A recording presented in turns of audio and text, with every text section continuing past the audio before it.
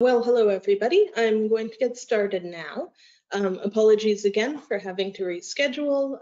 That was an issue that was outside of my control, but I do apologize for it. I know that that has made it a little difficult for people to be able to attend. So I'm glad you could make it. Hopefully you can see me and hear me. If you can't, I'll be monitoring the chat, and hopefully you can see my screen as well. So without further ado, I will get started. And if you have any questions throughout, I'll be keeping an eye on the chat as best I can, which actually may not be wonderful. I don't have two screens the way I normally do at work, but I will do my best to keep an eye on the chat. And yes, so I will just get started. So today, we are going to be talking about escaping the jaws of predatory publishers, which probably sounds more dramatic than it actually is. And so what I'm going to do today is I'm going to provide a brief introduction to the WRHA Virtual Library in case you aren't already familiar with our services, and to also highlight what we're still doing while we're working from home and what we're not. I'm also going to describe the history and the nature of predatory journals. And it turns out, by the way, that I can see the chat just fine. So feel free to ask questions in the chat if you want to. I'll be demonstrating the problems that arise from the use and the existence of predatory journals. And I will establish how to identify and how to avoid these journals, both as venues for publication and as resources for your use in your own research. So the WRHA Virtual Library, we provide service to the people who work at the WRHA, including eligible community health agencies and eligible personal care homes. We provide access to an array of online electronic resources like Medline, like CINAHL, that sort of thing. We also do literature searching, document delivery, and education and training sessions like this one, or we will do education and training sessions on demand as well. Right now, our document delivery is mostly functioning, but normally we would be willing to provide physical items to you. Likewise, normally we would be willing to do in-person visits to do education sessions. Right now, we will not be delivering any physical items, and we will not be doing in-person sessions. We'd have to do sessions like this online. So the big question, what are predatory publishers? Now, maybe you've heard of them, maybe you haven't. There seems to be a range of experiences with that. A lot of people have just heard the term, but don't really know what it means. And that's not really surprising. For a long time, it was sort of a nebulous term. But last year, there was a large-scale gathering of experts, people who look into predatory journals, who are studying it, and this is really a relatively new field, so this is most of the experts, if not all of them, and they describe predatory journals and publishers as entities that prioritize, and I've just got the thing over top of it, so I can't quite read it off for you. But they prioritize self-interest at the expense of scholarship and are characterized by false or misleading information, deviation from best editorial and publication practices, a lack of transparency, and or the use of aggressive and indiscriminate solicitation processes. Now, the big part of that matters the most, as far as I'm concerned, is the prioritizing self-interest, that is prioritizing profit and that maximization of profit at the expense of scholarship. Now, you may be surprised not to see anything about peer review in there. That's not included in the definition, not because it's not an element or a potential element of predatory journals, but because it's something that's very hard to verify. So that's why that wasn't included in the definition. But in the larger paper, there's a note that a lack of peer review is a red flag. It's just not something that is easy to tell from the outside whether or not there's peer review and or whether or not the peer review is adequate. We'll talk a little bit more about peer review later on in this lecture, so keep your eye out for that. So in terms of predatory publishing, like where did it come from? How did it begin? So the traditional academic publishing model is based on subscription fees. Basically, you submit to a journal, the journal publishes it. That's at no cost to you or your institution. And then a library or an individual will purchase a subscription or purchase the individual journal or article. And so that's where they get their money, largely from the subscription fees that universities pay. And those can cost quite a bit. So there's been a move in recent years towards open access. That means that the material is no longer behind a paywall. And because it's not behind a paywall, then libraries don't have to pay the subscription fees, right? So then where does the money come from? And the money comes from largely the authors. There's something called an author processing charge. And the author processing charge is how they make up the cost that's lost when libraries don't have to subscribe to it because it's available to everyone for free. And so, of course, there are a number of really excellent open access journals. I would say that the future is open access. However, the current structure of this has created a space that can be taken advantage of really easily. It's very easy to set up an exclusively online journal front and make it look like an academic journal and charge people to publish in it and just publish whatever you want.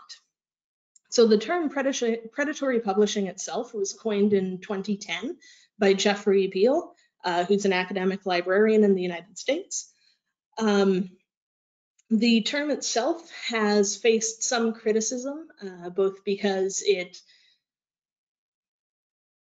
might not be an accurate depiction of what's actually occurring. Are these journals actually preying on people, or are they working with them, or is it too divisive?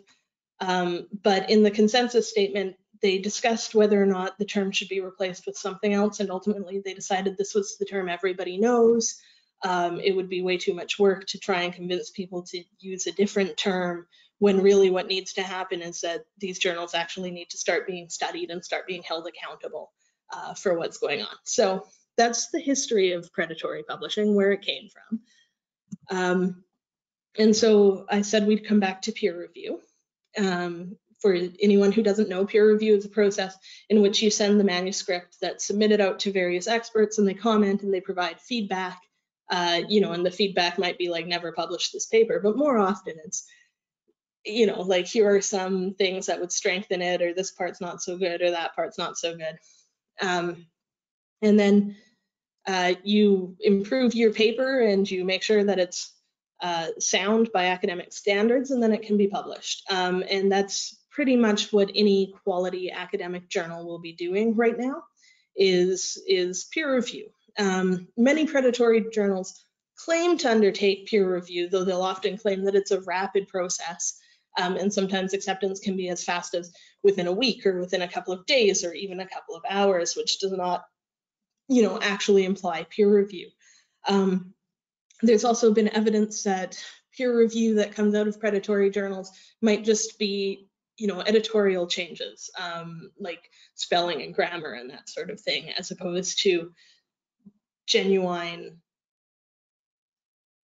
examination of the research findings. But there is some evidence that some predatory journals do peer review, which I would say is not a huge surprise, considering that the journals themselves don't actually have to pay for peer review. I would say that the real test of whether or not the peer review is valid is whether the journal chooses to accept it, even if the author responds with, no, I'm not making any of those changes, just put it up as is, and the journal does. But again, that's something that's very hard to get at unless you're actually seeing that process. So be cognizant of that.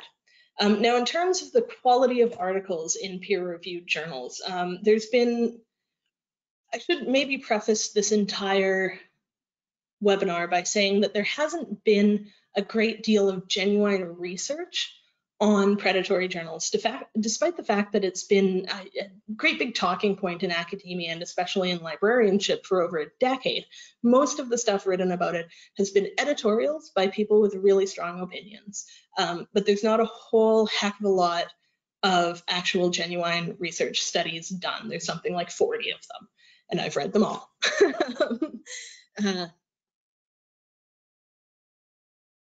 So we can only get the vaguest sense of what the quality of articles is like in these journals.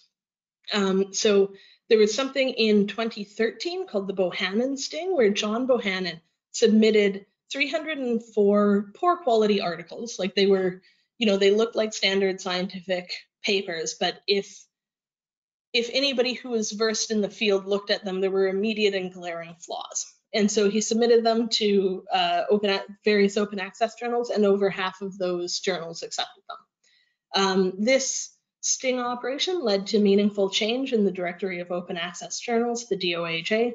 And so, there's a sense that they'll accept really bad articles. Now, there have been other sting operations that I haven't talked about. There have been ones where somebody just, they took their cell phone and they did the autofill text and wrote an entire that way about nuclear physics. And that paper was accepted. There was another one where somebody got sick of the soliciting emails and just made a paper consisting of nothing but the words "get me off your fucking mailing list" in the text and in these diagrams and this sort of thing. And then the journal responded back to him like, "Congratulations, it's been accepted." And he's like, "I almost fell out of my chair," because it obviously wasn't meant to be accepted. And they're like, "For the low price of $1,000, we'll publish it for you." And so these sting operations suggest that there's a genuine lack of quality. That said, there's been some criticism of sting operations because probably most articles that are submitted to predatory journals aren't deliberately bad, like the ones in the sting operations are. And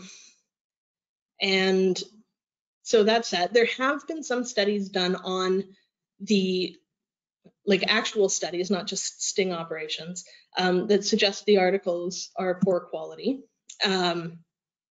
So a recent assessment, and by recent I mean 2017, looked at the quality of the quality of the content of articles in predatory nursing journals. And they looked like genuine articles, but the research found that a lot of them had flawed research design, they were of poor or average quality, and that plagiarized content was common. Now, one thing that should be noted about this particular study, first of all, it's one study, and second of all, they didn't have a control group. So they didn't look at non-predatory journals. So it's unclear if this is, hopefully it's not representative of nursing journals in general, but we don't know, right?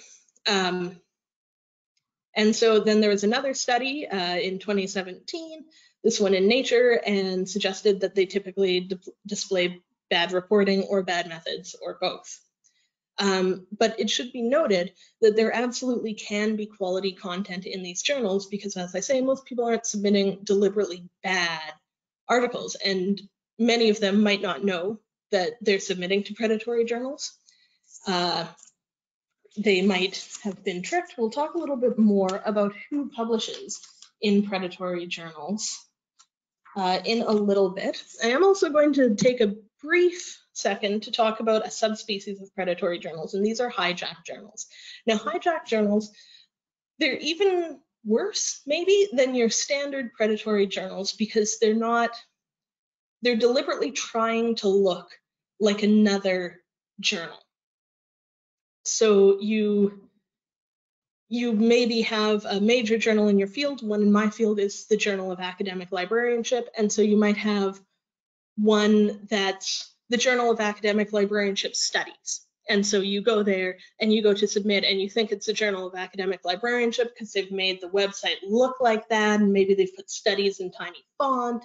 And so you think you've been accepted to this really prestigious journal when in fact you've just submitted to a dog in a pair of glasses pretending to be a human, right?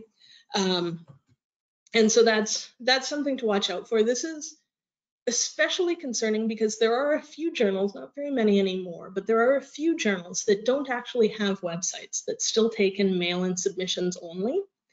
And these journals, many of them, a website has been set up, but it's not the website of the actual journal. So that's something to watch out for as well. And sometimes they don't even, they just take the exact same name of the real journal and don't even bother to add like studies to the end of it to make it slightly different. And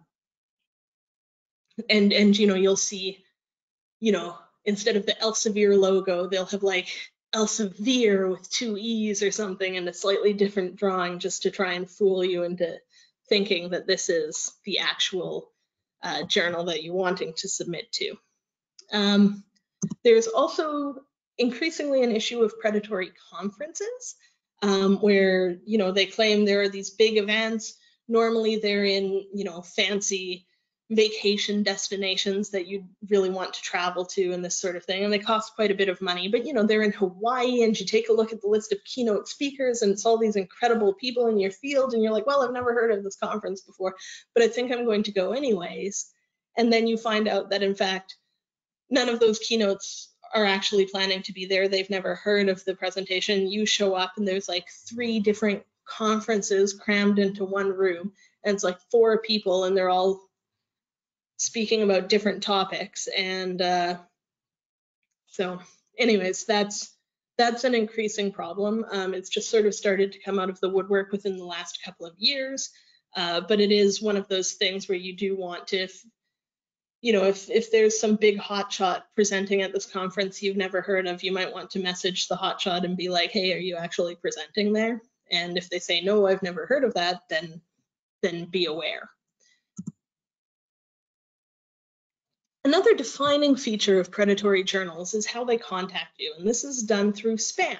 Now, I don't know about you guys, but I get a lot of these messages almost every day, and they all sound sort of similar. Dear M. Maureen, not sure what that means. Greetings, Journal of Nursing Studies is inviting editorial board members. We're aware of your reputation. Now, I have published in nursing journals before, but I am not a nurse, and I do not have a reputation in the nursing field. And so, you get these messages and you get just hundreds of them. Honorable Dr. Maureen Babb, I am not a doctor. And I'm sure there are many people who would say I'm not honorable either. Dear Dr. Maureen Babb, greetings of the day. Dr. M. Maureen Babb. And it just goes on and on and on. And then you'll see in this last one, here's one where they're trying to get you to join, and they look at all these great impact factors. Look at how real they are. Now, if you don't know what an impact factor is a way of assessing the impact of a journal, like how far it reaches out into the field. It's often misused by people looking to publish in a prestigious journal. It's actually a tool that's supposed to be used for librarians to determine whether or not they should subscribe to a set of journals. But regardless, there's only one real impact factor, and that comes through journal citation reports. These scientific journal impact factors, index Copernicus value, all these are made up. And they're made up in sort of a weird way where there's like a little cottage industry of these other impact factors where I think you just pay money and say, I want my journal to have this really good impact factor, and then they pop it on there. So it's like a predatory industry within a predatory industry. It's kind of bizarre. Anyway, so the question, who publishes in these journals, right? Like these things that I'm showing you, these things that I'm telling you paint this terrible picture of like these journals are just made of garbage and how could anybody believe in them? But the fact is that probably most people who are publishing in them have been tricked. They don't realize that these are predatory journals. They've received an email saying like, hey, we saw that you presented at this conference. That seems like a good match for a journal. How about you submit a paper? And especially for young researchers who maybe that's the first time they've ever been contacted, they might not know, right?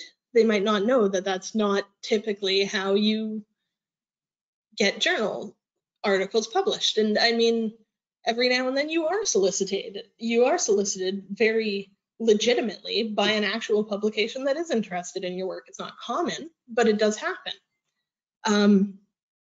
And so I would say that probably makes up the bulk of this. Again, this hasn't been studied overly much, but there's certainly indications that most people publishing in these journals don't know that they're publishing in predatory journals.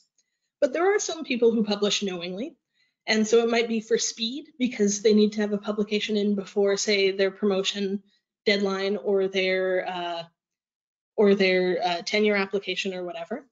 There might be people who want to game the system, who are able to just like pop out 15 publications a year. And, you know, if nobody's actually assessing the quality of your publications, well, I'm sure it would be very easy to pop out 15 publications a year. Maybe there are people who know that their work won't be accepted as is by an authentic journal, and they just want it published, so they send it off. There's been some evidence that there are people with political or financial motivations. There's been some evidence, for example, of certain pharmaceutical companies publishing in predatory journals in order to get their stuff out faster so that the drug can get on the market faster and they can start making money from it. Now, when they've assessed the articles that they know that do that, those are ones that probably would have passed peer review. But because it's faster to publish it in these garbage journals, that's where they publish it. And then there are a number of people who don't see the problem, who just think, well, this is just as good as any other journal. That's fine. I don't care. I'm going to submit it wherever I want. And again, until this is studied more, we don't know what the breakdown of that sort of percentage is. There have definitely been studies of this, not very many. I think there have only been 3.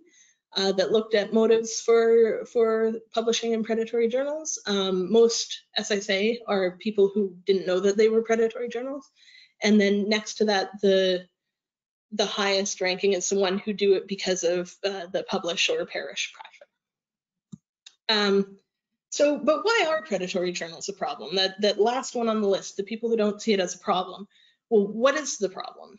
So the main problem, or the main problems, are the polluting of the literature. If you've got subpar quality articles coming in, then first of all, you have to weed through all of that information. And second of all, like maybe you, an expert in your field, are able to weed through it and be like, well, that's garbage, that's garbage, that's garbage. But if it's somebody who's not an expert in the field, they might not be able to do that. And so how can they tell the difference between a paper that's saying, you know, here's a rigorous study that looks at different cures or different possible cures for COVID-19, and here's one that suggests that drinking bleach is a great idea. Like, you know. There's also the potential for scholars or other professionals to present themselves as being more credentialed than they actually are, to have more experience, to have more background, and to therefore be placed in positions that they shouldn't necessarily have based on their publication history.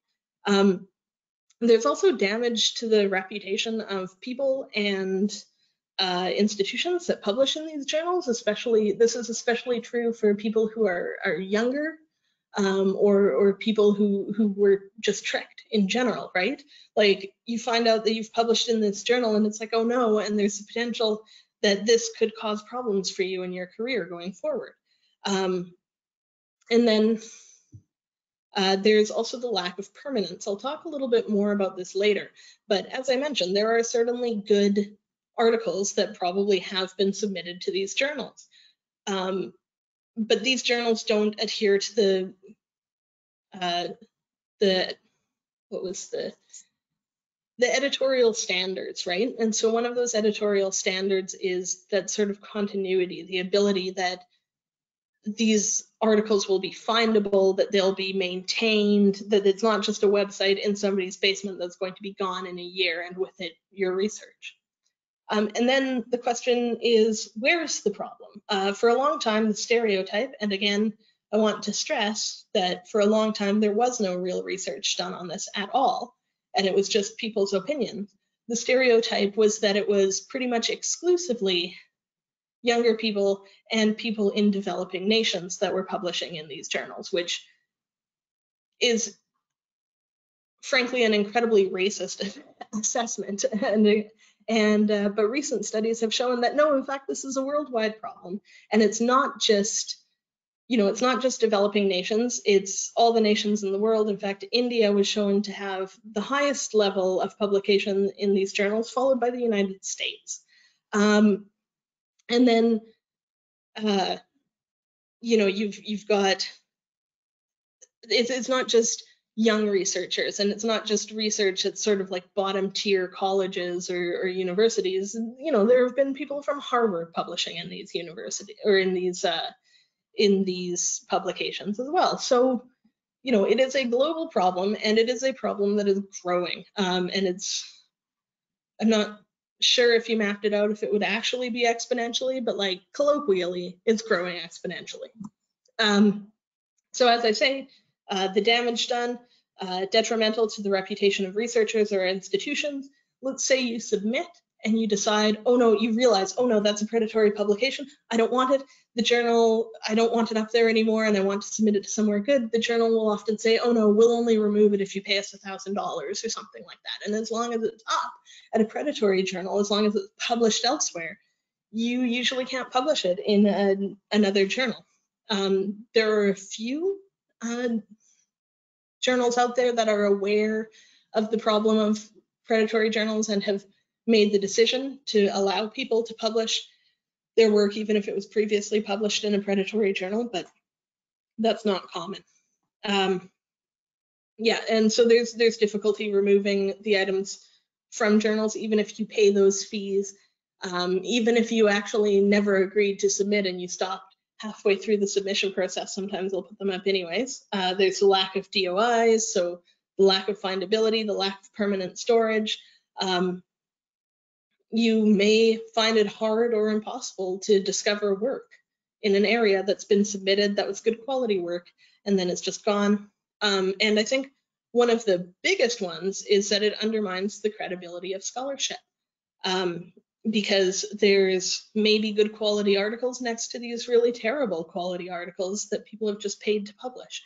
And there's potential for misuse by people with political or financial motivations.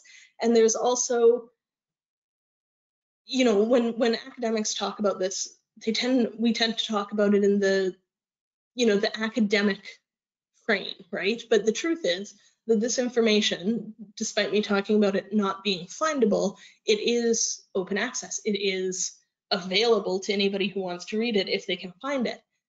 And if they can find it, then they can find the information in it and say, this is great. And so the general public, who may or may not have the assessment skills necessary to determine what's a valid article and what's not, won't necessarily know how to do that. One of the major authors in the field of studying predatory journals talks about how he had a family member who had cancer who got really hopeful about some treatment, but it was just something that somebody had made up and put in a predatory journal in order to sell basically snake oil. So that's a real concern, and unfortunately an area that hasn't been studied very much, but the number of publications in this area are ramping up. So that's good to know. I'm just taking a look at my time. Oh dear, I'm running. So I don't know if you can stick around for longer. I've clearly gone over half an hour here. There's still a fair bit more. Feel free to leave at any point. I am going to continue talking because there is so much. I'm sorry, this was initially a 1 hour presentation and I thought I'd cut it down to half an hour, but obviously I was mistaken. So what's the reach of predatory journals? The reach can be quite far. This article that's linked here about chocolate accelerating weight loss, this was another sting operation by John Bohannon in 2015, where they wrote a fake article again, and it was one that, you know, was not good quality, and basically the finding was that chocolate helps weight loss, and then they set up a press release for it, and it got taken up by media all over the world. And it reached quite far. You can read about it. I think it's a Boing Boing article there that I fooled millions into thinking chocolate helps weight loss. Here's how. So that's very readable article, journal, blog post sort of thing. It can also cause problems within disciplines, even with experts. One area that's talked about there being problems is taxonomy of like ichthyological taxonomy, so fish. And that's one of those disciplines where when you discover a fish and you give it a name or something, whichever name comes first has priority. And so it's very important that those sorts of naming conventions are permanent and that they've been accurately studied to make sure that you're not just giving a different name to a fish that already has a name or anything like that, right? So that's been a problem. And presumably it's a problem in other fields as well. It's just the ichthyologists have written about it and other disciplines haven't yet. And then what I was talking about within the public eye, these studies look authentic. If you find them on Google Scholar, and they will show up on Google Scholar because that's just a web crawler, it pulls from anything that looks academic. And so they look authentic to, especially to the untrained eye, but also to people who are just skimming and looking at abstracts and not reading the whole work. So how common are predatory journals? Now, this is something that you can't really know because we don't know how many predatory journals there are in total or how many journals there are in total. This graph shows the percentage of, based on the predatory journals that we know of, what disciplines they're in. This isn't an indication that 30% of all science journals are predatory. We don't know that. But so you can see that science and medicine and health are sort of the two top areas where predatory journals exist. And then there have been certain studies that have looked at the number of predatory journals within a certain field.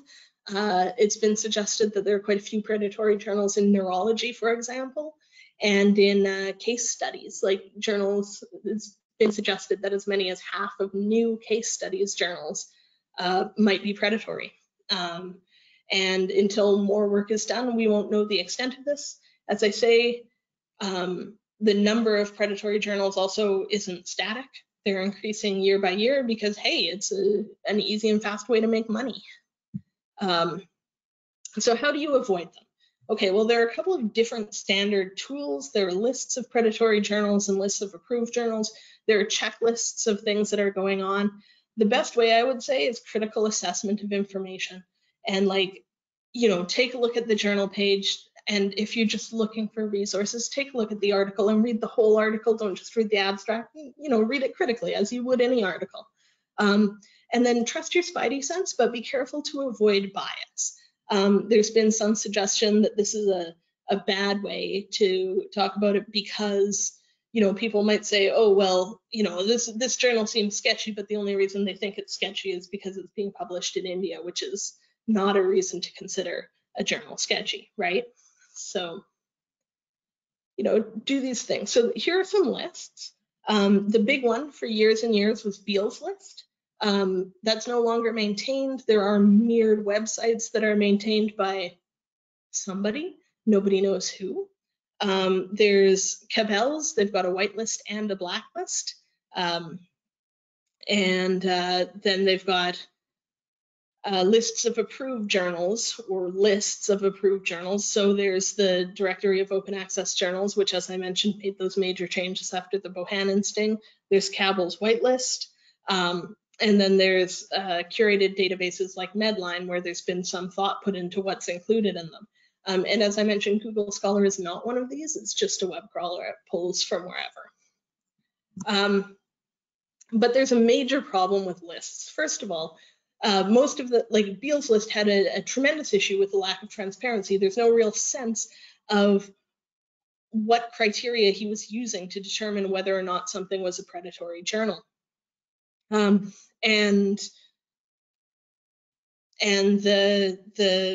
there's changing situations of publishers. There were a couple that seemed predatory at first, but turned their act around, and now they're very good, reputable journals and publishers. For the ones like Cabell's, there's a real cost of maintenance in terms of, so they're making an effort to be really transparent about their processes, but you also have to pay to see the lists. So for instance, I don't have access to those lists because our library doesn't subscribe to them. There's also the potential for misclassification. What happens if a journal gets misclassified by accident and it ruins the reputation, or if something gets okayed when actually it's not okay, and The main trouble with lists is that they are an attempt at a simple answer for a really complicated problem. So, look at lists if you want, but don't consider them to be a be-all and end-all. And what about these curated databases? What about PubMed? What about Medline? What about other databases? So PubMed has been shown to have some problems with predatory journals sneaking in, especially through PubMed Central. So there definitely are predatory journals within PubMed. They try and clear them out, but how successful that is, who knows? And other databases, most other databases have been shown to have predatory journals in them as well, small numbers of them, but predatory journals nonetheless. And I should note that these predatory journals have been identified using Beale's list, which again, we're not sure about the transparency of, so maybe there aren't predatory journals in there. As I say, it's complicated. So what do you do with all this complicated information? Well, you want to do things on a case-by-case basis, really. And the strongest thing you can do is you can assess what you're looking at. You can assess both the journal and the content of your article, right? So there are tools out there. There's Think, Check, Submit. There are these checklists, one from the University of Saskatchewan, one from Reels, Kennedy, and Blas, and you can take a look at the techniques they have. The one from the University of Saskatchewan is very good in terms of assessment, but there's also a heck of a lot to it. And realistically, you're not going to, as you're going through the studies, you're not going to be looking up for every single journal that you're reading a paper on all these resources or all these things to check out, like, about the editorial board or about the place of publication or about how many back issues they have or about their submission policies or anything like that. And so then,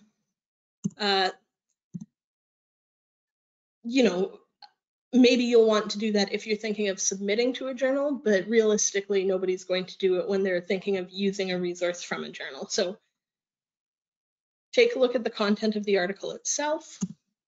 And then there are a couple of sort of key red flags. One of them is low author processing charges, say less than 150 United States dollars.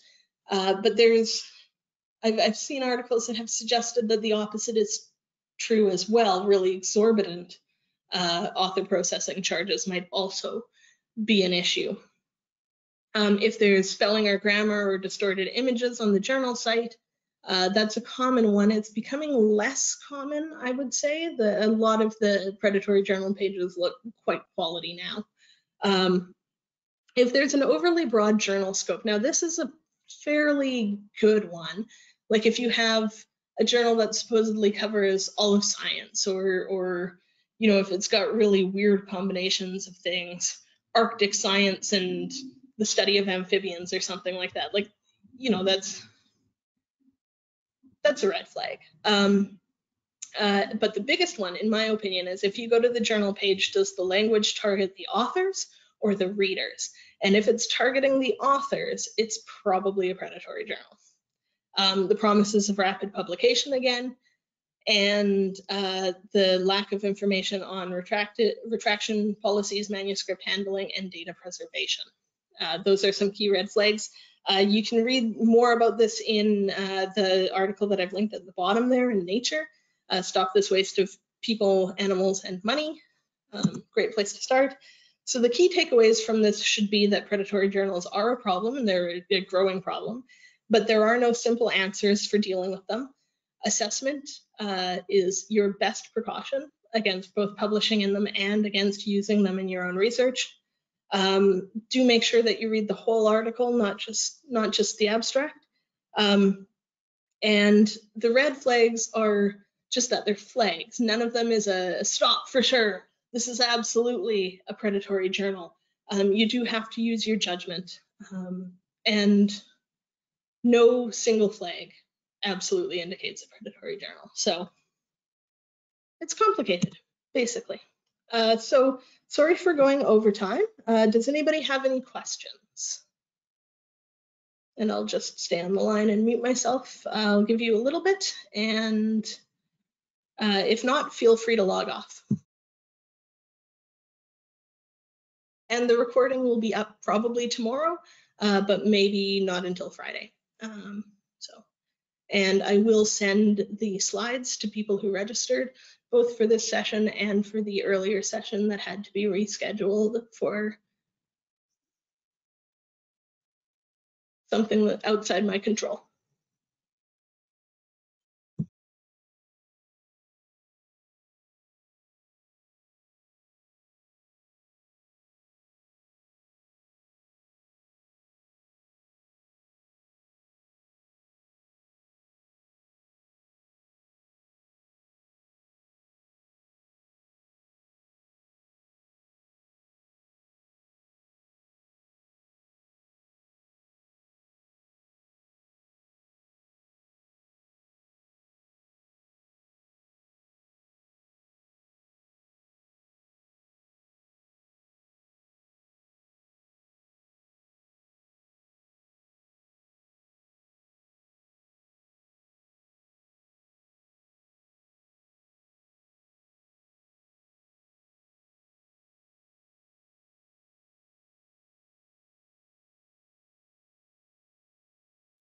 Okay, I'm not seeing any questions. And oh, there's one. Oh, it's just a thank you. Well, you're welcome. Thank you for coming to this one, even though the earlier one didn't end up working out. So, but if there are no further questions, then I will log off, and I hope you all have a great day. Bye.